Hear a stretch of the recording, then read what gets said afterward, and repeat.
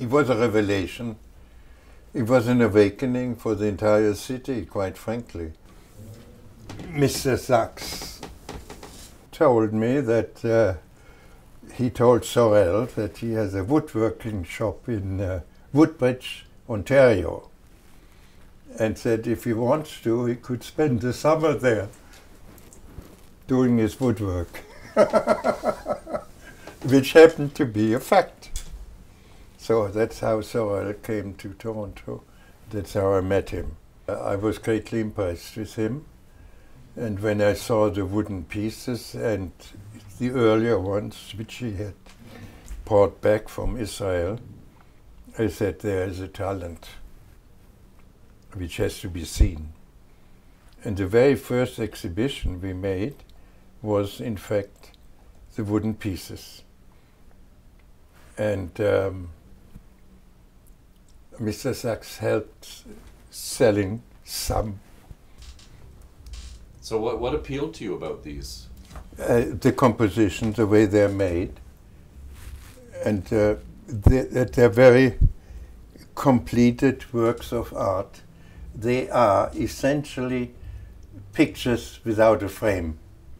And I remember in fact, I gave conferences. People came actually to the galleries, sat down, we put out chairs and everything else, and I talked about it.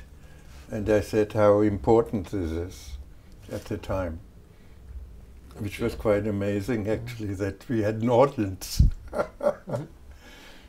So those were the beginnings.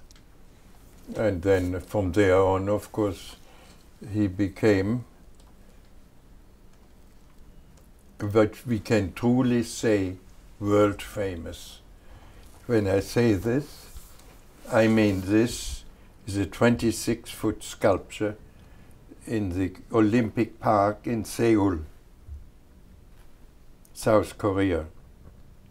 He had a one-man show in Singapore, so he's really known all over the world. Completely married to his art.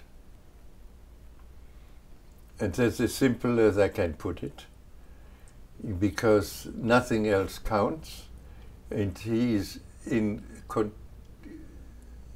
I would say, almost 24 hours concerned and thinking what he can do or what he could do if he had the ability still to do it, etc., etc.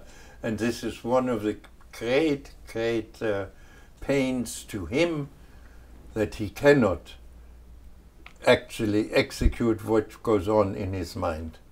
And that is a very, very heavy weight on him, because he's really an artist through and through.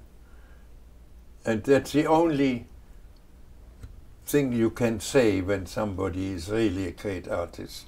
There's nothing else that counts.